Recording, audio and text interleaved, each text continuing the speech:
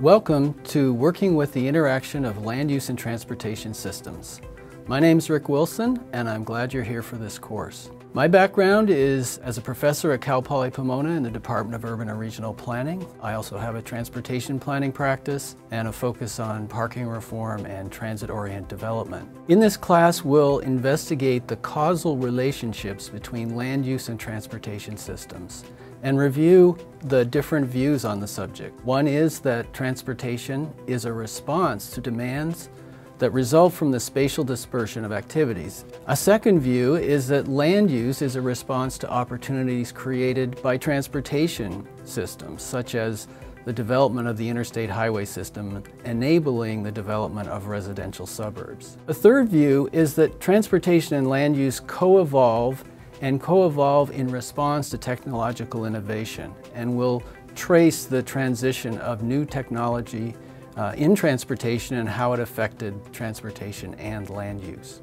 This diagram gives a preview of what we'll be talking about in showing how cities have evolved from essentially relying on human-powered and animal-powered transportation, which was very slow, to the current era of automobile transportation.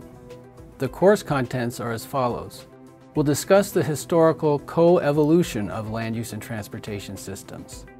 We'll explore some economic theory. We'll critique the post-World War II land use patterns that have emerged, and then explore some strategies in land use planning and strategies in transportation planning that can address the interaction of land use and transportation. Towards the end of the class, we'll explore the transition from single-purpose systems, both in land use and transportation, to adaptable systems.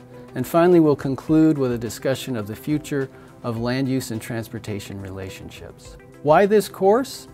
I think we're in a historical change from a way of looking at land use and transportation as parallel play, the idea of kindergartners are playing beside each other but not with each other, and parallel play is how we used to do land use and transportation planning.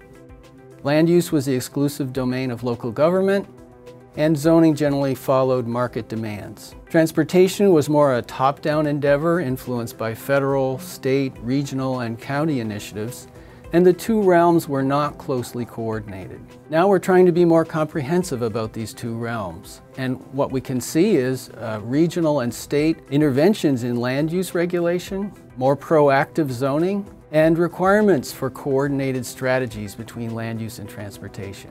So let's begin.